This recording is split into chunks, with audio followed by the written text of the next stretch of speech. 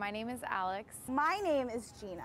Samara. Soraya. Mimi. I live in Brooklyn, Jersey City. Jersey City. New York City. I am looking for a guy that is intelligent, Sexy. Great style. Goofy. A lot of money. First class. knows how to speak his mind. Family values. Very funny all the time. Who can handle me all day and all night. Don't be lazy. Just a little bit submissive.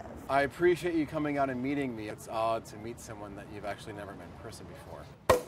Woo! That was the first time I opened a bottle of champagne. I'm glad I didn't poke your eyeball out. I am a Are mess. you nervous?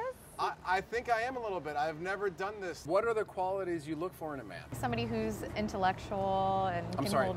Hold on 1 second. I got a quick text. Really? So what are the qualities you look for in a man? Somebody who doesn't answer their cell phone at the table. Don't let it happen again. I won't. Someone who's patient. Arrogance, depending on which form. Great goals. You're nodding your head yes, but I don't feel like you're really into this. What do you look for in a girl? Because obviously you're not interested to hear what I look for in a guy. No, I am interested. What I look for in a woman is someone who's goal-orientated, nice, doesn't have a sense of entitlement, that can just be real. Honesty, family values, value of his career, because I host shows, so. Me too. Oh, really? Yeah, Oh, yeah. wow. I So have an you know online. how it is. It's like completely engulfed my life. I really haven't had an opportunity to have a personal life. I know how that feels. I have some champagne. I have to correct that. The proper way to serve champagne.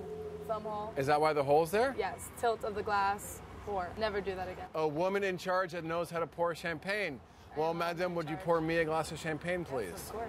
How do you know how to pour champagne? I actually bought a waitress. What do you do for a living? I'm a makeup artist. I work as a designer. What don't I do for a living? Whoa, very aggressive girl. What about you? I host a show called Fashion News Live. I do red carpet events. Imagine a fashion blogger, but video. I've seen you. Oh, really? Yeah. Ooh, I like that. What's the weirdest thing that's ever happened on a date? I showed up at his apartment, I rang the doorbell, and he opened up the door, and he was completely naked. Wow. I didn't expect it, and I didn't appreciate it at all. I went on a date once and I really liked the guy. I kind of wanted to kiss him, but I was standoffish because his lips were usually really chapped. He's very like, blah. Sometimes I like that look. Not when their hygiene is nasty. I mean, Not imagine when you get it's naked with winter this guy. and you're sweating because you were so layered. We go to the movies and you try to put your arm around me, but I push away a little bit and make it obvious that I don't want you That's to do that. 'cause you disgusting. stunk. You should have sent him a bar of soap. What do you do for fun? I love live music shows. I like to work for fun. I try to spend as much time with my family as I can. I cook. You know a way to a man's heart's through his stomach, right? Yes. That's what I learned from my culture. You're Taiwanese, right? Yeah. What's a deal breaker? Somebody that doesn't like cats and dogs. I live with both.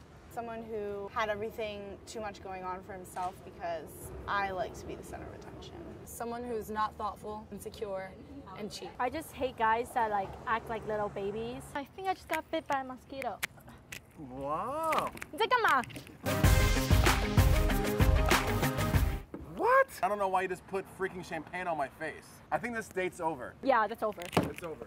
Can you believe she just did that? She totally ruined my outfit. Champagne in the face? It burnt my eyes. I can't believe he just touched me like that. It's like the worst day I ever have. I don't think that there was a lot of chemistry between us. I just didn't feel that spark or connection with him. I don't feel like he was really interested in what I was saying. I'm not really into a guy that doesn't listen. It was kind of drab. I kind of need someone a little bit more rare. It's really great to meet someone who understands what my life is like. Hopefully we'll go on a second date. Today, I took myself out on a limb. I had a blind date with multiple women.